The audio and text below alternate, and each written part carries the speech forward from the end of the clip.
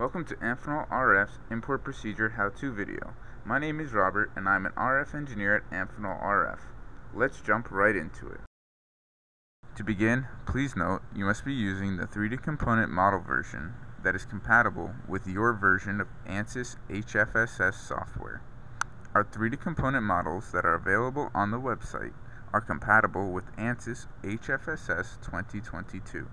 For 3D components compatible with HFSS 2023, please reach out to customer service. Contact information is available at the end of the video.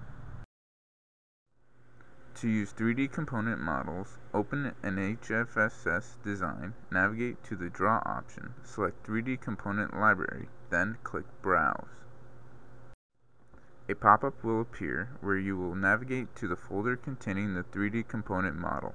Select the file with A3DCOMP file type, then click Open. A prompt will pop up asking for a password. Enter Amphenol in all lowercase, then click OK. Another prompt will pop up asking for the desired coordinate system defaulting to global. Click OK to insert the 3D component into the global coordinate system. Select the entire component via the side menu and position the component so it is flush with the board. Ensure that no objects are interfering with the component. If parts of the board must be cut away from the connector, a step file is available on the website to use for Boolean operations. In some cases, a small amount of solder is already modeled on the center pin. If an accurate solder model is needed, solder can be modeled on the pad around the center pin as desired. Solder will also need to be modeled around the ground pins of the connector. The mated connector interface is modeled within the component.